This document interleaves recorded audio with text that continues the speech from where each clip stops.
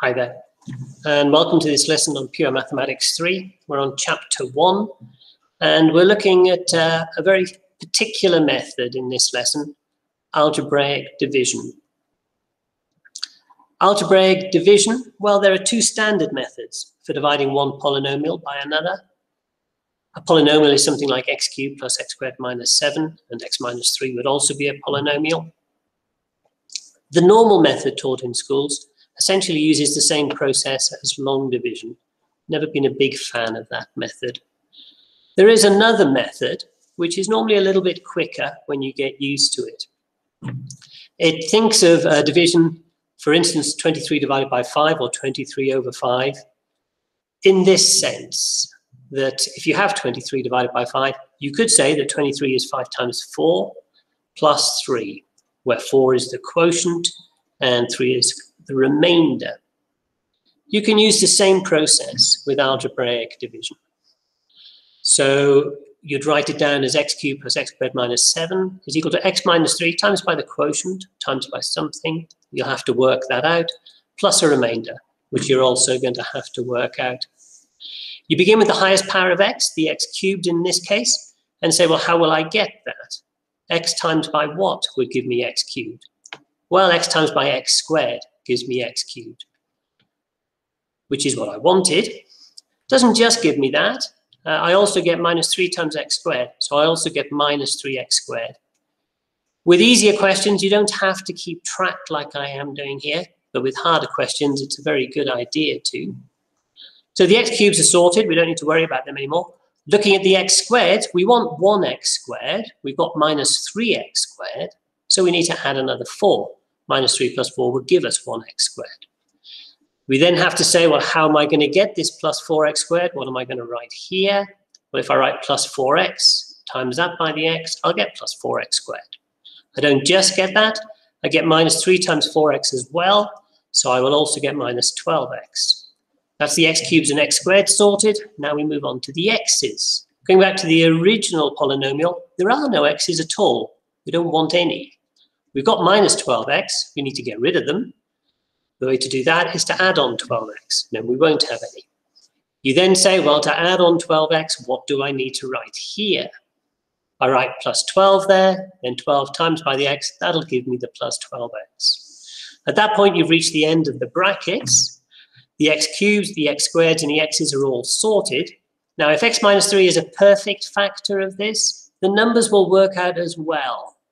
In this case, we've got minus 3 times 12. Minus 3 times 12 is minus 36. That is not what we wanted. So in this case, there's a remainder. The remainder is what you need to get from minus 36 to minus 7, which is plus 29. Now, that plus 29 is what becomes the remainder. There are then 3 ways of writing down the answer. You could write it down in the way that we started off writing it down.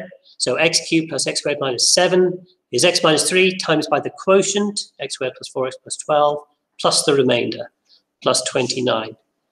A more wordy fashion would be x cubed plus x squared minus 7 divided by x minus 3 equals the quotient with a remainder of 29. More important than that is this final method, which you'll see quite a lot when you're doing work on partial fractions. X cubed plus x squared minus 7 divided by x minus 3, again, it's equal to the quotient, plus 29 divided by x minus 3. Now, in terms of where this has come from, all we've done is go to the first line and divide everything by x minus 3. And then we have this line here. Okay, a question for you to try yourselves. They've told you the general form that the answer should be in, but it's exactly the same type of question as the one we've just done. So have a go yourself, pause the video, restart it when you're ready. Okay, we'll go through this quickly, but in detail. We start with the x cubes. So x times by x squared, that'll give me the x cubed that I want.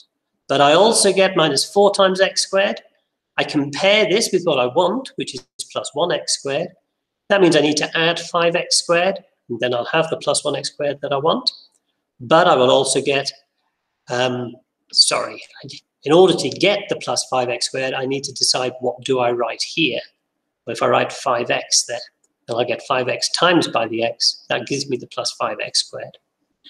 It also gives me minus 4 times by the 5x, so I'll get a minus 20x as well. I want minus 3. That means I need to add on 17x. That means here I need to write 17, because when I times that by the x, I'll get the plus 17x. I then do minus 4 times 17 to see what I get. I get minus 68, which is not what I wanted. So there is a remainder, and the remainder in this case will be plus 73. That would be the first way that you can write down the answer. The second way of writing down the answer would be that. The third way of writing down the answer is actually to write down what they asked us to do. If you go back to the question, they said find the values of a, b, c, and d, these coefficients. Well, a is 1, b is 5, c is 17, and d is 73. There's only one more example. This one is quite a lot more difficult. If you look at the question, you'll see why. On top, we now have a quartic for a polynomial, but the real problem is the bottom. On the bottom, we have a quadratic as a polynomial. The same method still works, but it is more confusing, and you definitely have to take care to keep track of everything that you're doing. I'll let you have a go first, and then I'll go through it with you. So pause the video, have a go, start again when you're ready.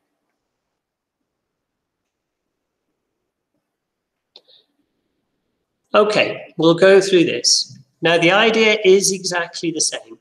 You start off with the highest power, x to the 4, and you say, how can I get that? Well, I've got x squared here. That means I'm going to need an x squared there as well. X squared times by the x squared gives me the x to the 4 I want. The x to the 4s are now sorted.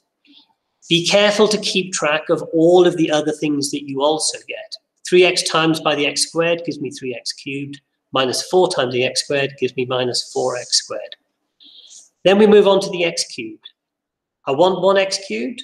I've got 3x cubed. That means that I need to take away 2x cubed.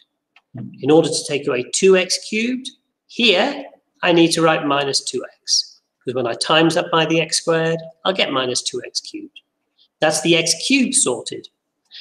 Again, just be careful to keep track of all the extra things you get. 3x times by the minus 2x and minus 4 times by the minus 2x. That gives me minus 6x squared plus 8x. Now we move on to the x squareds. Well, we want plus 2x squared. At the moment, we actually have x squared coming from 2 places. We've got a minus 4x squared and a minus 6x squared. So we've got minus 10x squared in total. We actually want plus 2x squared. So we'll need another 12x squared to get that. And then you say, well, how am I going to get this extra 12x squared? What do I need to write here? I need to write plus 12. Times that by the x squared, I'll get plus 12x squared. But I will also get the 12 times by the 3x, the 12 times by the minus 4. So I'll get 36x and minus 48. Now we've reached the end of the brackets. The x to the 4s are sorted. The x cubes, they're sorted. The x squareds are sorted. If we got exactly what we wanted here, it would be because this was a perfect factor. Now, what we've got is not exactly what we wanted. So we don't have a perfect factor. We need to be a little bit careful. So looking at the x's, we want minus 3x. We've got plus 36 plus another 8. So we've got plus 44x. Looking at the numbers, we've got plus 4, or we want plus 4, and we've got minus 48. So 44x needs to be adjusted, and the minus 48 needs to be adjusted. Well, 44 take away 47, that'll give me the minus 3 that I want. Minus 48 plus 52, that'll give me the plus 4 that I want. And those last two things that we did, that is the remainder. There are 3 ways of writing down the answer for this. So as we just wrote it down, x to the 4 plus x cubed plus 2x squared minus 3x plus 4 equals that, times by the quotient, which in this case is x squared minus 2x plus 12. And that last little bit that we did gave us the remainder, minus 47x plus 52. In partial fraction form, you would write it down like this, where you get the quotient plus the remainder divided by the thing that you were dividing by originally. And again, what the question actually said was find the values of a, b, c, d, and e. Well, in this instance, a is 1, b is minus 2, c is 12. Be careful with d and e. There's a plus assumed to be here, and we've actually got a minus. So the D will actually be minus 47, and the E will actually be plus 52. Easy to slip up on that. Okay, that gets us to the end of the lesson, and exercise 1C on page 7. Try some of these yourself till you're completely satisfied. Yeah, you've got the hang of the method. You understand how it works. Okay, thank you very much, and cheerio.